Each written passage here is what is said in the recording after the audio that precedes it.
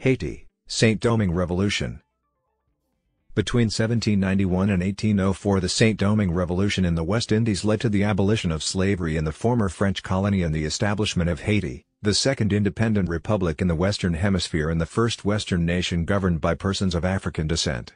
The insurrection forced thousands of refugees, including many free people of color and white planters, to immigrate to Louisiana in the 1790s and early 1800s. Among the immigrants were planters and workers experienced in growing and refining sugar, an industry just emerging as a significant crop in Louisiana, as well as artisans skilled in a wide range of trades and crafts. Please take a moment to support the channel by liking, subscribing the channel for videos like this one. The colonization of Saint Domingue.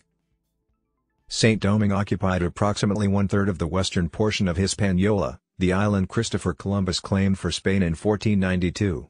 Spanish exploitation quickly reduced the native Arawakan population to such a degree that colonists had to import slaves from Africa.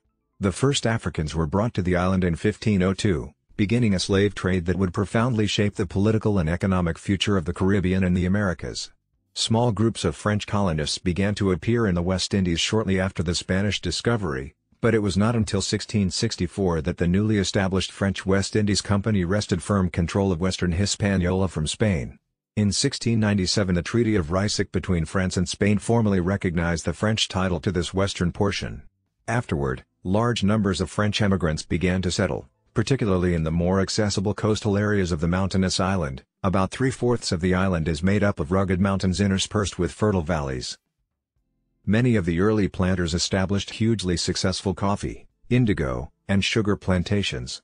From the mid-18th century until the French Revolution, 1789 to 1799, Saint Domingue prospered, becoming the richest colonial possession in the world and the basis for French colonial wealth in the West.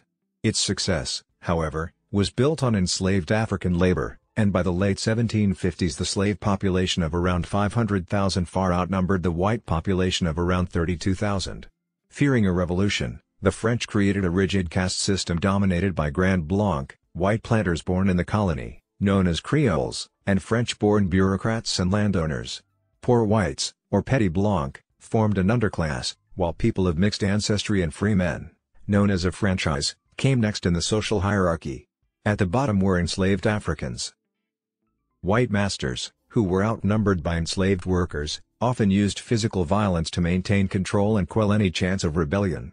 Slaves who left the plantations or disobeyed their owners were brutally whipped and sometimes subjected to more extreme forms of torture. Although France established the Code Noir in 1685 in an attempt to regulate the treatment of slaves in the colony, the code was rarely enforced. Further, local legislators reversed parts of the code during the 18th century. Attempting to escape the brutality, large numbers of runaway slaves, called maroons, lived on the margins of large plantations and often stole supplies from their former masters. Other slaves fled to towns, blending in with the urban and freed slaves, free persons of color, living there. When they were caught, these runaway slaves were severely and violently punished. The hard labor on sugar plantations also led to an extremely high death rate among the slaves who worked them.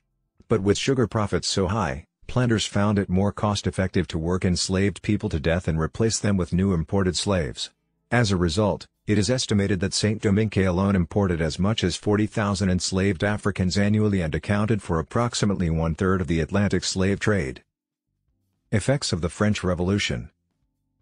Despite the attempts of Grand Blanc to maintain control, violent conflicts between slaves and white landowners became more and more frequent. The French Revolution in 1789 exacerbated this turmoil. When, in March 1790, the newly formed French National Assembly approved the Declaration of the Rights of Man, giving Saint Domingue's free people of color full rights as citizens, white planters refused to recognize the decision. Instead, they saw it as an opportunity to gain political independence from France. These tensions led to increasing conflicts, between factions of whites at first and then between whites and free people of color. On August 22, 1791, the slaves of Saint Domingue plunged the colony into a civil war and quickly took control of the important northern province of the country. The three principal black leaders of the rebellion were Toussaint Louverture, Jean-Jacques Dessalines, and Henri Christophe, each of whom had served whites in various capacities, ranging from slave to French army officer. In 1792 France sent a political delegate, Léger Félicité Sonthonax, to stabilize the colony. He met with only limited success, even though he declared an end to slavery as of August 29, 1793. The effect of his declaration was minimal, as freedmen rebels in the northern provinces were not affected, and it was not enforced in the southern provinces. When France declared war on England the same year, the White Planters, Grand Blanc, quickly agreed to support Great Britain.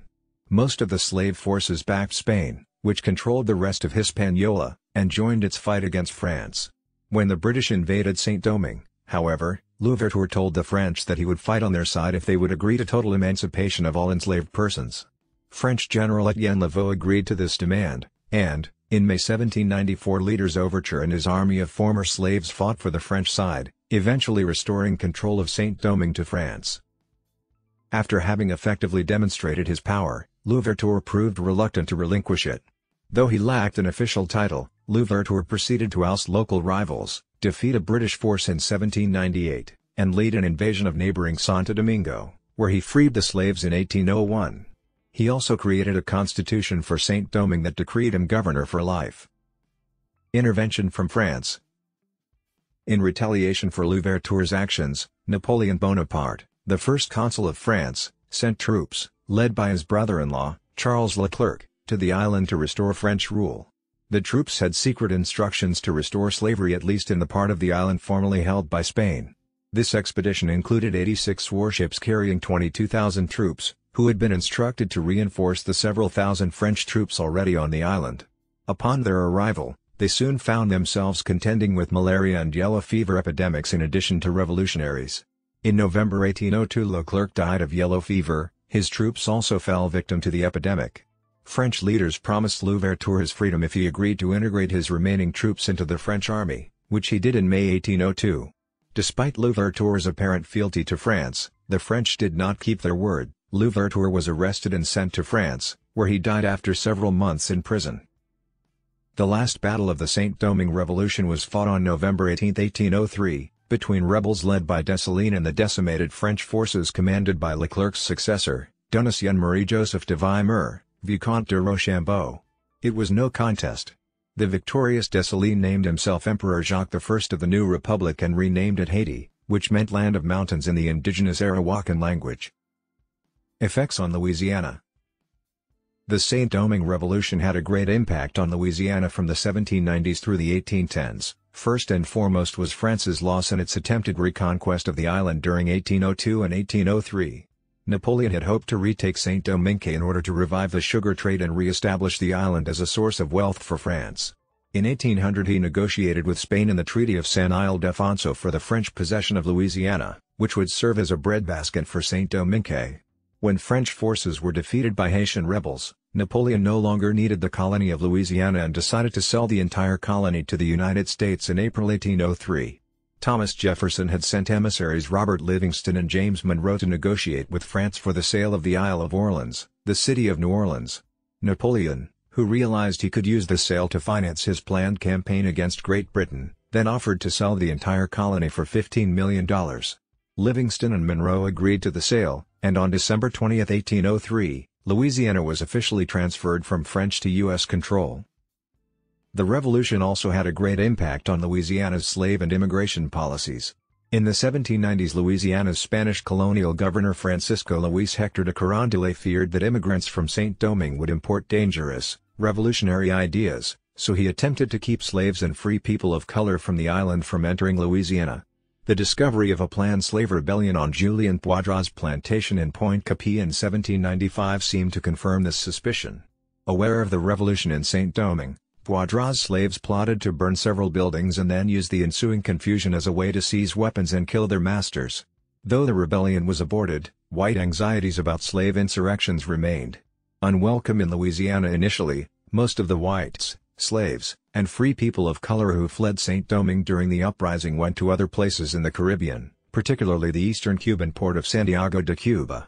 As tensions between Spain and France over the Napoleonic Wars escalated, these refugees found themselves unwelcome in Cuba by 1809. Louisiana Territorial Governor William C. Claiborne was reluctant to allow Saint-Domingue refugees into Louisiana. In 1809 and 1810 Claiborne believed that their presence would be a hindrance to the growth of American democratic principles. At the same time, U.S. slave laws passed in 1807 prohibited the importation of slaves from outside the nation. On the one hand, Claiborne allowed enslaved persons, referred to as servants on ship manifests, into the Louisiana Territory to appease planters' need for labor. On the other hand, Claiborne prohibited the immigration of free men of color but allowed free women of color passage. Between the beginning of May and the end of July 1809, 34 vessels brought nearly 5,800 Saint Domingue émigrés to Louisiana from Cuba. Immigrants from Guadeloupe and other Caribbean islands soon followed. In all, some 10,000 Saint Domingue refugees arrived in Louisiana between 1809 and 1810. About one-third of them were white elite, another third were free people of color, and the remaining third were slaves, who belonged to either the whites or the free blacks. In 1811, the largest slave revolt in U.S. history, known as the Des Lawns Revolt, occurred upriver from New Orleans. Once again, U.S. authorities and planters blamed the revolt on the political effect of the Haitian Revolution. While the rebellion was ultimately put down, the political legacy of Haiti's success was great and far-reaching. The influx of Saint Domingue refugees undeniably shaped Louisiana culture, particularly that of New Orleans.